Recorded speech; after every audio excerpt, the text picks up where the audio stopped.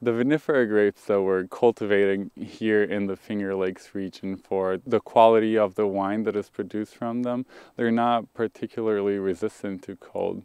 And so we're trying to understand the mechanisms underlying this cold resistance so that we can perhaps breed better grapes or come up with management practices to increase their cold resistance.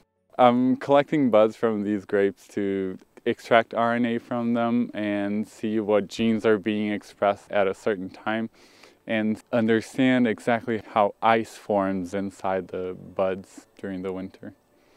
Al came to us a couple years ago saying he wanted to look inside of these grape buds, and there was this technique called phase contrast imaging because we've been doing topography with it to study diamonds. And so I invited him to come and try it out, and it actually worked.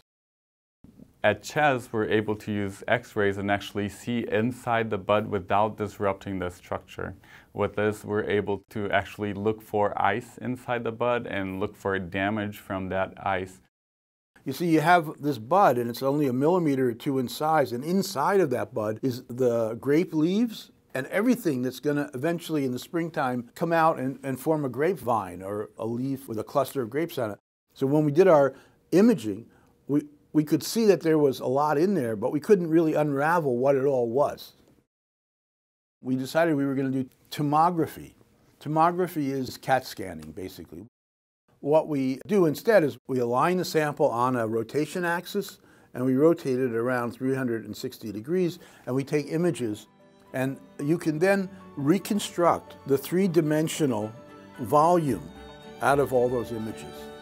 With the material we collected from the last run at CHES, we're hoping that we're going to be able to see where the ice is starting to spread from and how this is affecting the cold resistance of these buds.